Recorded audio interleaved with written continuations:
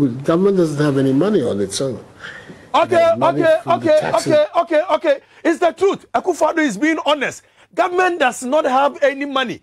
But you say a whole question say government in this no edienti na government in this ka okoka no mo de akoshe COVID-19 say COVID-19 buy. It is not COVID-19, it is mismanagement. It is recklessness. It's opulence display of cash. It is extravagant life. President of COVID-19 about o man for nwachiri omo utimi ko high flight na team na wudware wo wiem. How can the people trust this omo this guy now? Now yanko back na yanko resika dodo aba Akufo-Addo nsem within a space of 5 years. Na yanhwe sesika no ye betimi atwa around from Kwame Nkrumah penso ebesi eye Kufuor penso tianie Ghana ka na edie nyina no Kufuor edie call Hepik o mampani da Kufuor de call Hepik Emma omude eye sika nyina ache as at the time no 2004 near the 4.5 million billion US Ghana cedi 4.5 billion. Now President Kufuor be free so now we raise this sika from 4.5 billion e dey akosi 9.8 billion.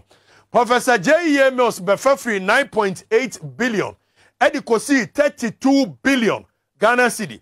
John Dramani Mahama Aban be free 32 billion in a space of 4 years. In fact, 4.5 years. Because obviously Professor Mills 6 months no odika ho. So in a space of 4.5 years or the core 120 billion. Now Dr. Achembisu won TB da. Akufo-Addo so won TB da.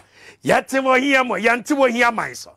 Nemo ma memo bonne nshesha ya bonne ntina. Ama ya ba bedru sam pempen so.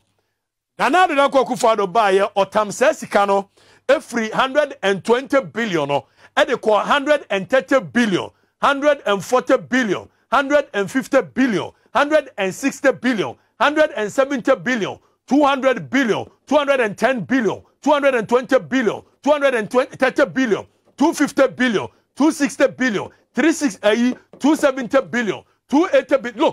Look. This is a reckless leader. Obobosiano Obonewawa. What do you do Obobosiano Obonewawa? Because Akufo-Addo, a finance minister, ne onu ankasa ni nua. And a finance minister, ne wo a financial company. Ye Obobosian bi a one na financial advisor to government or Jenef share. It will Obobosian wa said the bay obenye sika egu na council over 3% of sika bi e bebo bi e ko a ikanoforiata o.